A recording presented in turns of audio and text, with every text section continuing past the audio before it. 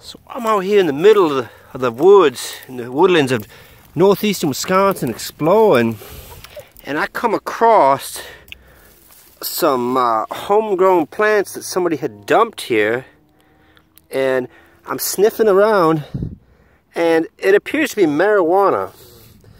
Marijuana is a highly illegal substance in the state of Wisconsin. You can be thrown in prison for smoking this stuff. It's very, very dangerous too. It can cause brain damage, memory loss, all kinds of stuff. But as you can see, somebody dumped a pile of it. I dumped a pile of marijuana here, and it smells delicious. Unfortunately, it's against the law here.